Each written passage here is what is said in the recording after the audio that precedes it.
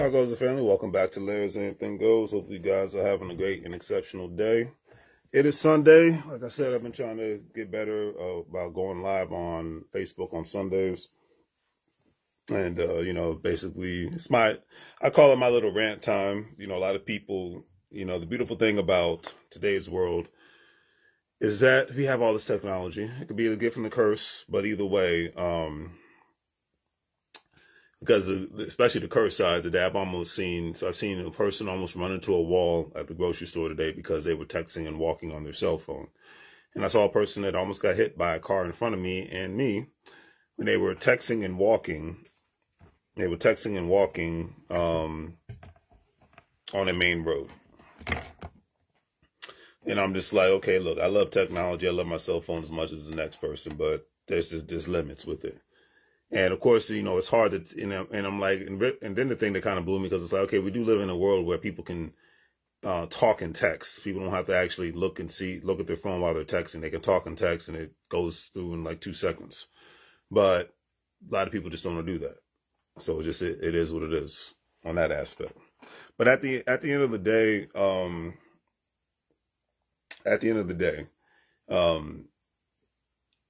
don't fall so in love with technology that it becomes your best friend, because that's why you have so many lonely people in this world, because more and more people are connected to devices than they are to other people. All right. So that's one thing to look into. All right. Another thing to take into consideration is that trying to force things in life is the worst thing on the planet. We live in an age where, a lot of people are forcing things. They're forcing friendships. They're forcing connection with families. They're forcing relationships. They're trying to force something for somebody to be something that they're not. And my mindset is you have to respect people for who they are and leave people how they are. Do not try to turn somebody into something that they are not, because that's when you lose them. Friendships, family, relationships. Now it doesn't mean that you have to stay around this individual or with an individual because you're not feeling the energy of that individual. Absolutely not. But it does mean that you have to be the adult and say, look, this isn't working for me. Clearly, this does not help productivity.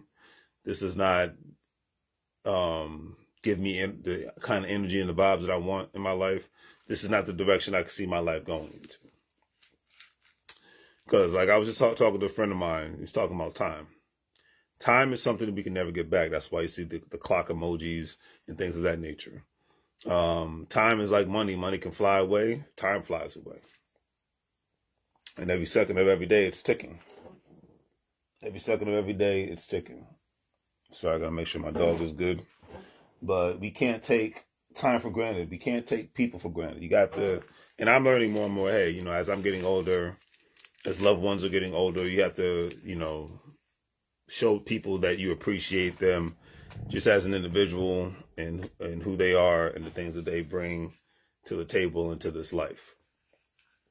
But I will say with all sincerity that, trying to push, because I've been guilty of this. I tried to push people to get into career fields that they might want to get into. Try to push people into opening up businesses that they might want to open up. Push people to maybe be in a relationship with somebody they don't want to be in, Push people to think like I think, but they're not supposed to think like I think. I think like I think, they think how they think, and this is how the world is supposed to be. And another thing is, you should never try to fit in somebody else's world. You have your own world.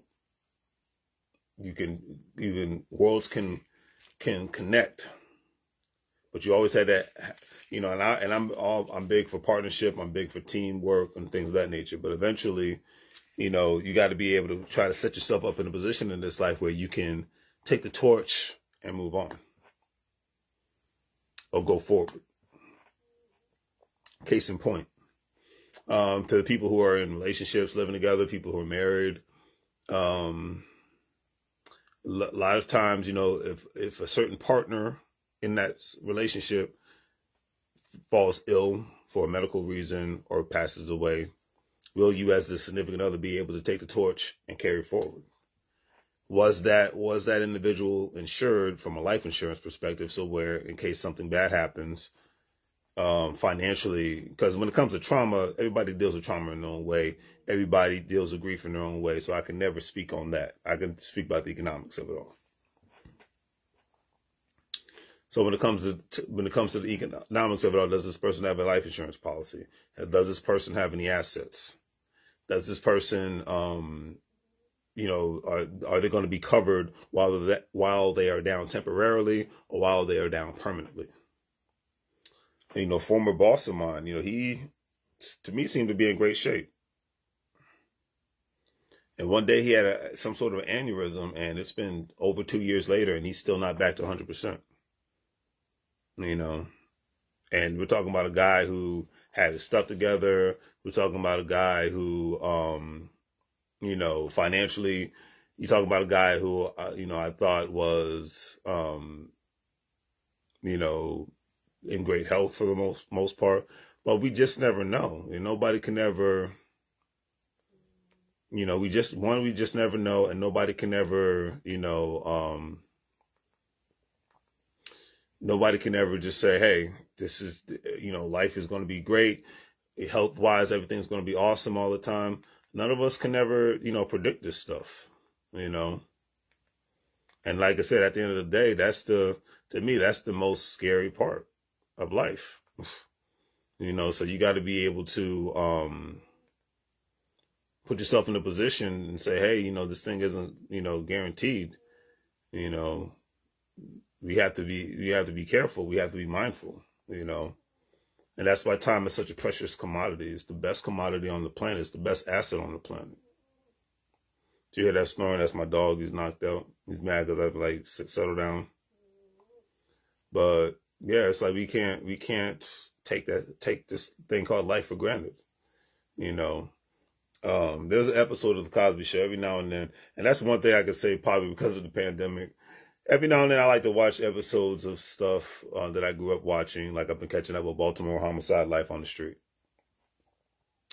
And there was an episode of the Cosby Show where the one character, Theo, who's the only son of Cliff Huxtable, Bill Cosby, he was talking to his older sister and her husband, which is his brother-in-law, Sandra and Elvin. And I remember Sandra and Elvin, you know, as far as they were doing their, you know, life planning, estate planning in regards to if they pass away, who's going to take care of their kids. They had 2 kids who happened to be twins. And they wanted to leave the kids with the Sandra's parents, but they was like, well, they're in their older years now, and you know, their kids are like 2 or 3 years old. So that, you know, they was like, hey, we don't think we think it would be wiser for them to be left with somebody in our age range or somebody younger. So case in point, there's like, well, let's leave the children with Theo. And as they have, he's like, you know, he was thankful, but he was a student at NYU, you know, New York University, planning to go to grad school afterwards as well. And he, so they were talking, once they talked about, you know, the love part and the family part, then they got down to the economics of it all. They got down to the whole, hey, okay, well, so Theo's like, okay, well, how much do you guys have saved? They didn't have much money saved. They bought a house, but they haven't even owned the house for a year yet. So the bank owned the house. They had no equity. Okay. Then he's like, okay, do you have any other assets like stocks, bonds, or anything of that nature? And I think they had like a couple of bonds, but not really any assets as far as stocks and things of that nature. And so, of course, Elvin and Sandra are losing their mind. And then, you know, Theo's like, you know, this might not be the best idea. He's like, I'm a college student. He's like, I scrape by basically living off of student loans of my parents. He's like, I don't even have a job, you know. And he's like, and you guys don't have any assets, you know, this might not work. Because then I'm like, okay, well, do you guys have at least a decent life insurance policy to where there could be a profit after you die, to where, you know, obviously the cremation or the burial is taken care of, but you have an insurance policy that's high enough to the point where a person can benefit financially, you know, with a couple $100,000 or $40,000, $50,000, because we're talking about the early 90s here. So, and inflation was different back then. The cost of living was lower back then. And it was like, no. So they reconsidered leaving their children with Theo if they, Lord forbid, something happened to them, because they're like, financially, you're not taken care of. Heck, financially, we're not even taken care of. On paper, in a sense, we have the degrees, we have the nice jobs, but on paper, we have student loans we're paying back, we have a mortgage, we're kids, car note. So financially, they were just here. I'm not gonna say they were here, but they were here. But then, Lord forbid, they miss a paycheck, then they could be here. Lord forbid somebody loses their job, they could be here on the bottom. And I say all that to say this: what are you going to do if things don't work out? What legacy are you leaving from an economic standpoint? Be a great person. Leave a great legacy in regards to the things that you're doing in this life. But what are you worth in that aspect? Because so many, especially in the high cost of living era that we live in now, so many things can go wrong in so many different ways, and we don't even know. I mean, heck, more and more people nowadays are a paycheck away from being homeless. That is scary. Or if the member of the family passes away, the family is a paycheck away from being homeless. I just had a consultation with a young man who's 16 years old. I wish I had his mindset back then. That's one thing. I'm jealous of this younger generation from a good aspect. I'm not hating on anybody, but I'm jealous of this younger generation that is in high school and college, because, you know, this generation has had opportunity of knowing that, hey, I know I can have a job, but I know there's ways that I can make money online.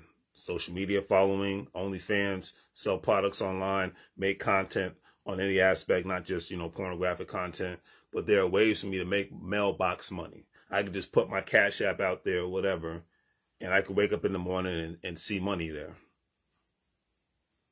Just because I put something out on the internet. We're living in that era now. And so having this conversation with this 16-year-old man, and he was able to, intellectually, this young guy is smart, he can hold his own. And it's basically, I do consultations with people that want to talk about money. Talking about setting up like an e-commerce store, people that want to get their resume looked at or, you know, updated and things of that nature. Or if people just want to have one-on-one aspects of money, one-on-one aspects of a conversation in regards to how to get business credit, things of that nature. Just simple stuff that's one-on-one that you want to have a conversation with, because a lot of this information is already out there, but you're not able to ask a question with somebody. And I charge $40, so it's not a big deal. You know, simple consultation fee. And 9 times out of 10 with the money, I'm just going to put it back into the stock market or put it in my savings. But at the end of the day, you know, the moral of the moral of the story is you can't push things in this life that aren't meant to be pushed. You can't always turn something into something that you want it to be. That's just a reality. It's a harsh reality, a lot of people say, but it is a reality. And it's one reality that I've learned in my life, that, hey, you know, things are going to be the way they're going to be. Sometimes it is what it is. Now, I would say a former coworker hated that saying, but hey, if you get shot in the head and you die, it is what it is. Some things in this life, because he's like, that means you're accepting failure. I'm like, well, sometimes you have to accept failure. You can't tell me, you know, rest his soul, Kobe Bryant won every freaking basketball game that he played. It's not possible. You can't say that Shaquille O'Neal's won every basketball game that he's played. It's not possible. You know, we're in the NFL season right now. You can't say that your favorite team's going to win every game. It's possible, but the odds are against them that they're going to lose at least one game. Just, you know, because you're always against all odds in this life, regardless of the situation. So there's, you know, like life is literally checkers and chess. It's mostly chess. A lot of people want to play. Most people play the game of life as checkers, when it's just more black and white thinking. But really, life is like chess, where it requires much more I'm not just going to say intellect, but it requires a lot more critical thinking and a lot more patience and a lot more interaction. The maneuver, like I got, rest his soul, Muhammad Ali on my shirt. And he was not only a great fighter, but he knew how to get you get inside your mind. And if he knew that he could control your mind, he got you. Because he, as they would say back in the day, he had a cold mouthpiece. He knew if he could talk, he could talk you down. He knew that he got you. And the moment you flinch mentally, that's when he could go for the swing and boom, you're down. That was Muhammad Ali. And he had the patience to ensure that he had a cold mouthpiece.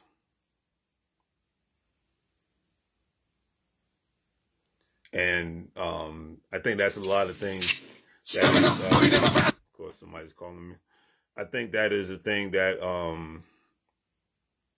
is missing with a lot of us, including myself, is having the patience to really go for what you want. Rushing always, for the most part, screws you over. Like when I was doing a consultation with the young man today, I was telling him like, hey, I made a mistake when I opened up my Shopify store that I just allowed anybody from all over the world, not even thinking about it, to shop on my store. And because of that, like I said, I had people from all over the world shopping on my store, and they were putting in fraudulent orders with fraudulent purchases. They were hacking other people's credit cards and debit cards, and they were buying products from my store. And the good thing about Shopify is, and I gotta give them credit with them, at least it'll show like, hey, the risk of this order being fraudulent is very high. So proceed with caution. So whenever I see that, it's an automatic decline. Automatic decline. Decline, and I refund that money and I leave it at that. Because it got so bad at one point, I had a credit card company saying, hey, these people made this fraudulent purchase, but it wasn't them. The card was used, but it wasn't them. Somebody hacked, so could you please just cancel the order? I'm like, no problem. Do it right now. So luckily I've had less of that because I've had less of people, from other countries. And even when it happens, it's in the U.S., so I'm not just going to blame other foreign countries. It happens in the United States of America, but now it's just easier to say cancel. And I've had people email me back and say, why? I'm like, because it's a fraudulent order.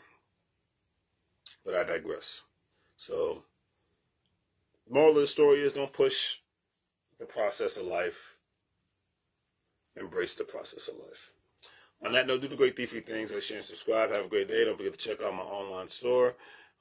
Get your Make Money Moves apparel and many other things. If you're an online investor, if you're a stock market investor, crypto investor, individual retirement account investor, don't forget to check out WEBULL, Acorns, Crypto.com, Coinbase.